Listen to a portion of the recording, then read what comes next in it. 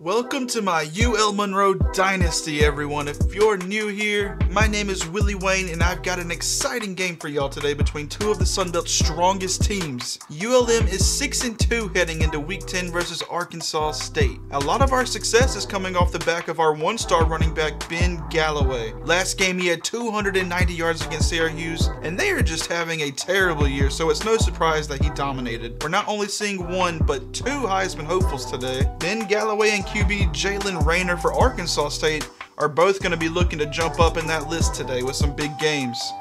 Rayner has a really good 4-star receiver, but he is 4th in yards on the team, and he's not missed any time either. He's got eyes on him today. In fact, there are a couple of NFL scouts attending this game. Both teams have players that have gained some attention from the pros, which is always good for recruiting, especially as a 0-star team. I don't have any updates for recruiting in this video, but in case you missed it, we did get our first signing in the last episode. We got a 3-star gym middle linebacker to replace a senior this defense is graduating. We're graduating a ton of starters, and it's going to be looking a lot different next season. I don't think you'll want to miss it, so make sure you subscribe so you don't miss out on any of the videos that'll be coming out in the next couple of weeks. I really appreciate the amount of likes I've been getting, letting me know you guys are enjoying this series. It means a ton to me, and I'm really enjoying playing with this team as well. And I hope you guys are slowly becoming Warhawk fans just like I am. Golobo's kick is fielded from the 2, and he'll be brought down quickly at the 16. Jalen Rayner will hand this one off to his running back, a loss of 5. Now on 2nd down and 15, they'll pick up the first down and move the chains. Brought down by freshman Emmanuel Okonkwo. This time Jaquez Ross will get a gain of 3. They'll go back to him on this one. He's going to spin away from a defender.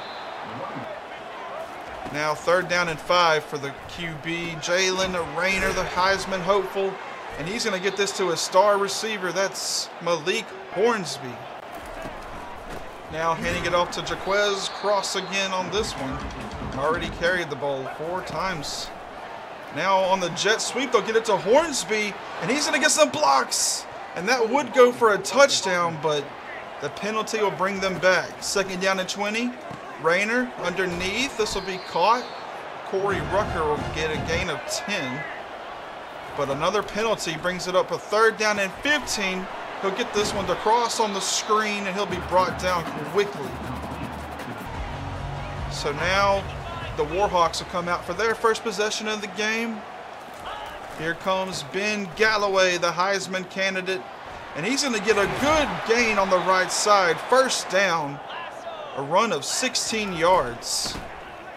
Now he'll carry this one on 1st down and 10 for a 2nd carry. He has already over 30 yards in this one. Last season when we played them, he had 1 carry, 1 yard, and 1 touchdown.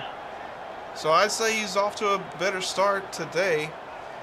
Last time we met, we lost in overtime, 48-50.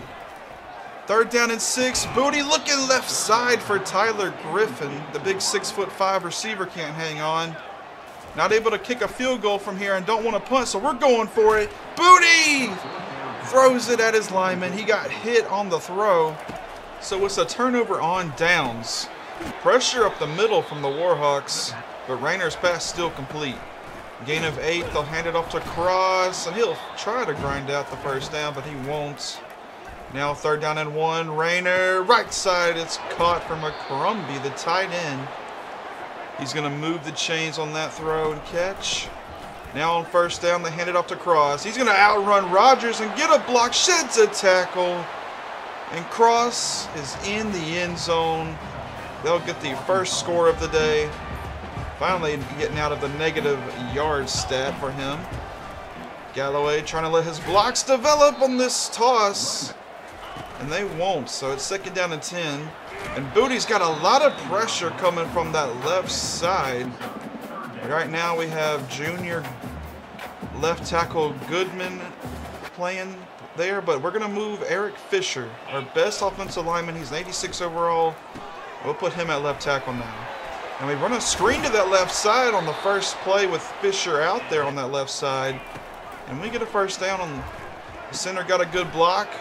And now Galloway's going to pick up another 1st down through the air on this play. So Hunter Smith will check in now for the first time today. His first carry will be a gain of 3. Not too bad. But Galloway checks back in. He lets his blocks develop nicely on the right side. And he'll pick up a first down with his legs on the ground this time. Trying to get away from a few defenders there. He got met immediately. And he turned a net gain of 0 into 2 on that one. But that time he'll only get 0. So it's 3rd down and 8. 3 receivers on the left side. Booty had pressure in his face, and he had to throw it quicker than he wanted to. And that pass will be broken up. So out comes the true freshman kicker. The walk-on kicker's kick is no good. Deontay Welsh has only got like 74, 72 kick power between that range. And it showed right there. That kick was short. So we go into the second quarter still down by 7. 7-0 is the score. And Raynor's got this ball trying to go up by 2 possessions. And he's going to find Malik Hornsby over the middle on the slant. They'll move the chains. Rogers in the backfield. The Warhawks sense some pressure, and he'll get the TFL. Now Raynor's pass on 2nd down was a little bit out in front of his receiver, so it's 3rd down and 13. Need a lot to pick up right here. Raynor's going to throw it behind the line to gain, and he will not be able to convert. McCrumbie tried his best, though. He got 12 of the 13 that he needed. So they punted away, and we hand it off to Galloway on 1st down to move the chains and pick up another 1st down. From the 27, Booty under pressure immediately. He's going to take a shot down the field and almost get intercepted. Lucky that D'Aubrey Hood couldn't pick that one off. So it's 2nd down and 10. We're going to try this toss once more, and this time Galloway's going to get the outside using his speed. Making this 3rd down shorter and a lot more manageable. Bringing the tight end, Ben Shawol, in motion to the left. We're going to run it that way, and Galloway runs over a man. Sit down, boy. Galloway's going to move the chains. And how about that for the Heisman candidate? Making plays like that, that's why he's on there. So 2nd down and 9 after a gain of 1 on 1st down. Booty's got a better pocket this time, throwing behind Galloway. And if he had threw that in front of him, that could have been a lot more, maybe even a touchdown. Trying to keep this ball in Galloway's hands, we run a screen, and he'll get a good gain of 9. 3 receivers left. We run it up the middle with Galloway, and he's going to get the 1st down. Just grinding out a lot of 1st downs so far in this 1st half. Now this time, Griffin's going to catch and run with this one and get this first score for the Warhawks. We have tied this game up now. All even at 7. And Tyler Griffin's had a pretty quiet season this year compared to last. I thought he would be much more productive, but it's been Nine Davis, Ben Galloway, and even Destin Hill. And in the last episode, Ernie Benshawal, the tight end, kind of broke out with 100 yards against Sarah Hughes. Now Golobo's kicking it off again, but this time it's going to be fumbled in the red zone. So now at the 16-yard line, we're knocking on the door trying to get another touchdown, and here goes Galloway. Moving us up to the 3-yard line, but backing us up a little bit. We're at the 6 now on 2nd down. Faking it to Hunter Smith, and this pass is going to be broken up. Lucky that wasn't intercepted. He was looking for Nine Davis. Now 3rd down and goal. We hand it off to Galloway, who gets in the end zone. But Zach Moore is going to get called for a hold, so we back up to the 14. Now Booty rolling out to his left. He's going to motion his man to go upfield, and he gets in the end zone and scores it. What the playmaker, the fullback, Taven Curry. He's a senior that he gets his first touchdown in this series. I'm pretty sure that's his first touchdown. Definitely his first receiving. 2nd and 10, and Cross is going to lose 2. He's been tackled in the backfield quite a few times today. He's getting a little upset with the defenders there. That's Billy Pullen, or Bully Pullen, as his adopted nickname. Now they'll move the chains up to the 26 after a gain of 1 on 1st down. It's 2nd down and 9 now.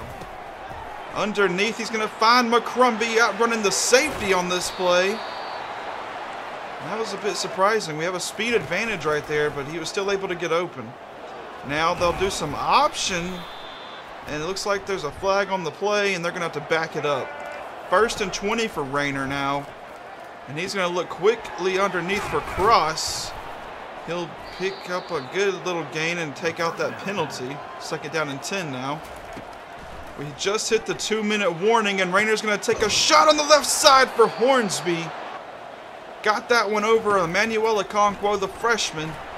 Now he's trying to hit McCrumbie, and he was open. He just dropped it. He would have had a touchdown. Now he's going to throw in the end zone for Malik Hornsby. He'll hang on with the sure hands. And McCrumbie, the tight end, was able to beat Fontroy, our senior safety, twice on that drive. So now with 95 seconds to go in this half, it's 2nd down and 6. Booty's going to try to make something happen. Scrolling out to his right and throwing for Quad Harrison, but that throw was a little off target.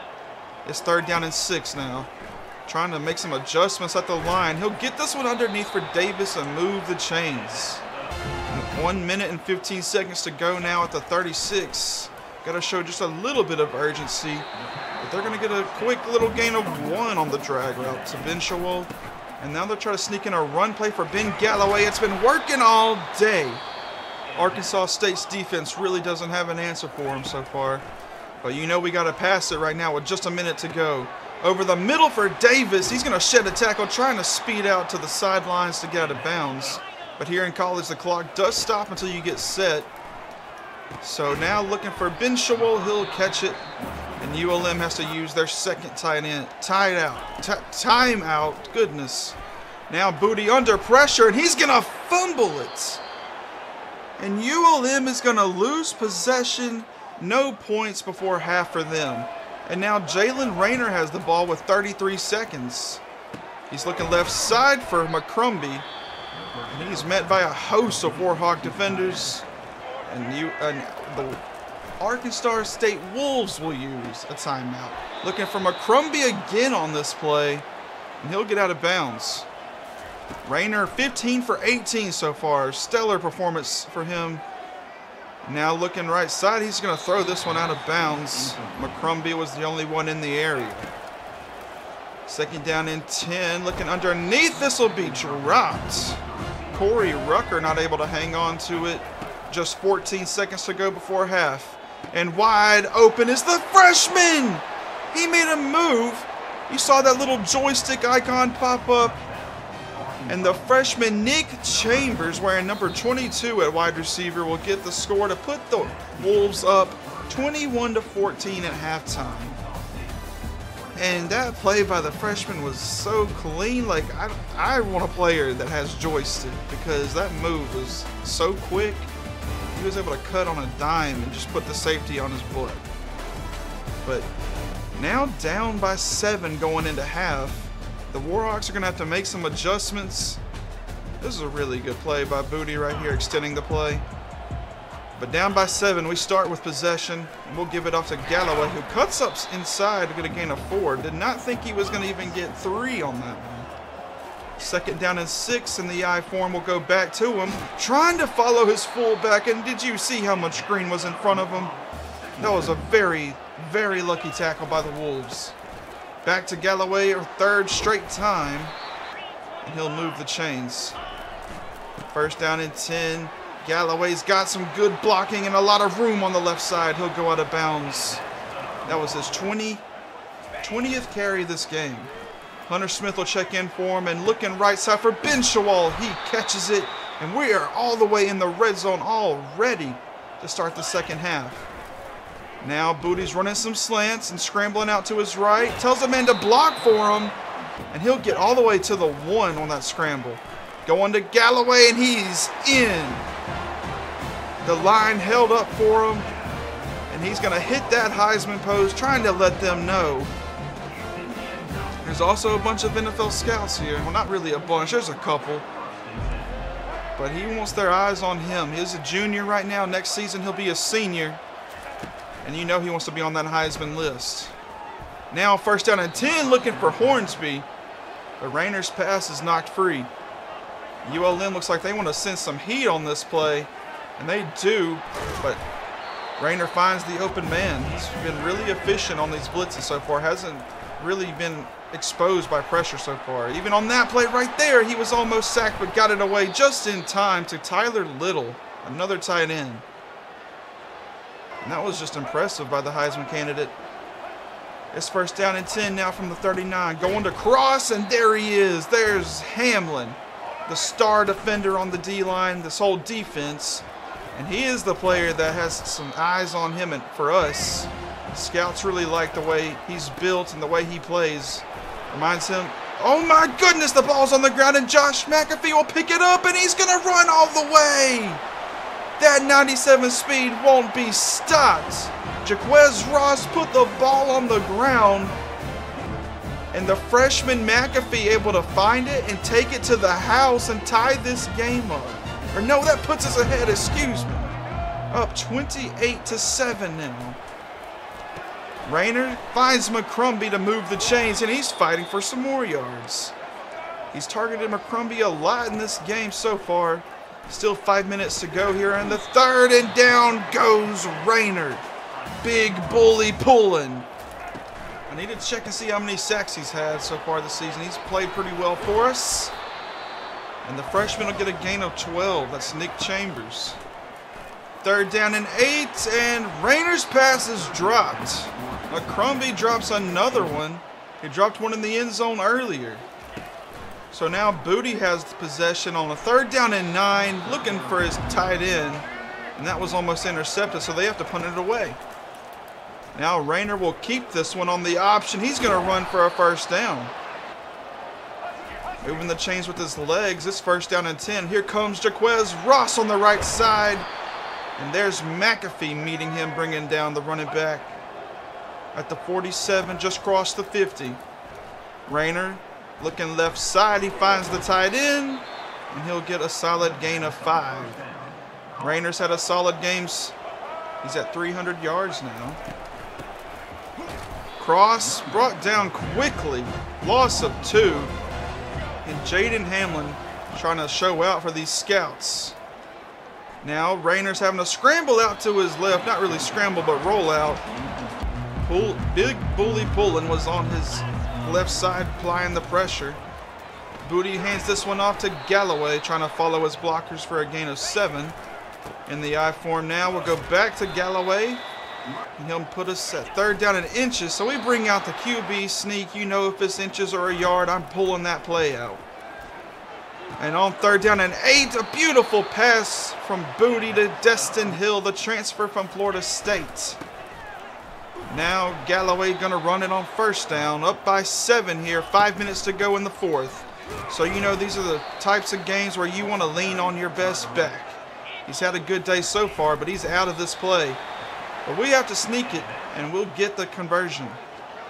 Galloway's back out for this tight formation, and he will be stopped in the backfield, something we haven't seen much of today.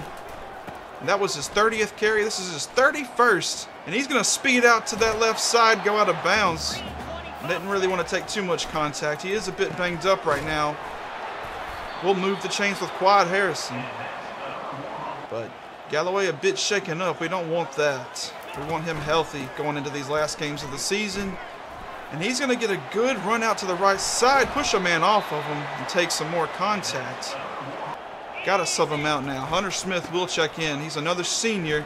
And instead of cutting back outside, he smartly cuts back in to chew some more clock. He could have had a touchdown right there, but a real team player trying to burn some clock. But we won't get to take it into the 2-minute warning because Galloway dropped it on that one. He was really slow to get up there. So third down and 2. Booty looking for the end zone, and the Quad Harrison was wide open. 990 yards last season, just barely over 200 in this season, his final season.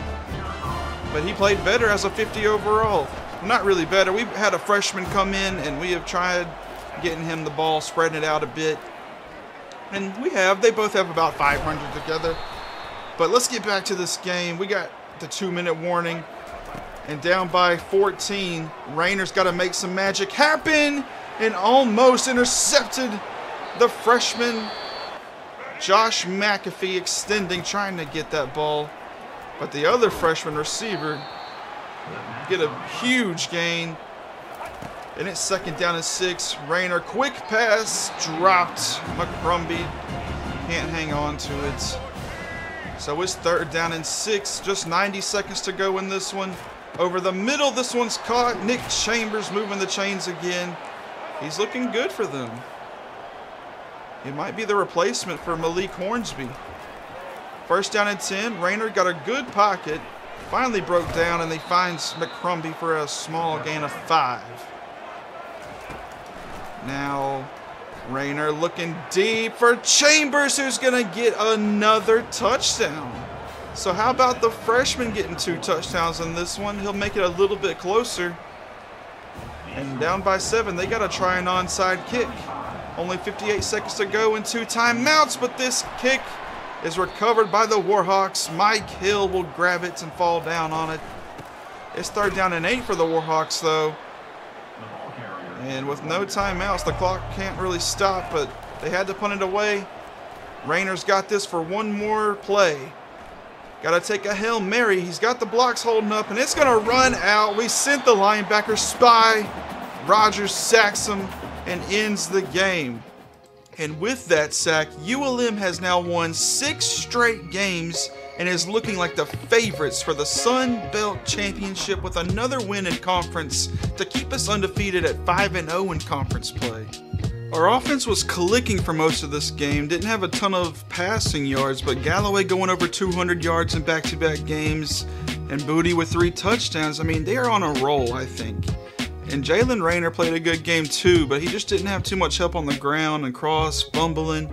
Our defense had 10 TFLs and 2 sacks. Like, we let up a ton of yards, but for the most part, the defense is able to make good plays and create a loss of yards and turnovers, which I really like to see. Our next opponent is Texas State. They defeated us last year, so this is going to be a revenge game for us. They're going to be getting their own episode, but then the last 2 games of the season versus Southern Miss and Marshall will be a doubleheader episode to go ahead and finish the regular season, and then we will hopefully be playing in a conference championship. Right now, I think Old Dominion is the favorites in our opposing division. They absolutely clobbered me last season, and I definitely would like a shot at them here with our senior class.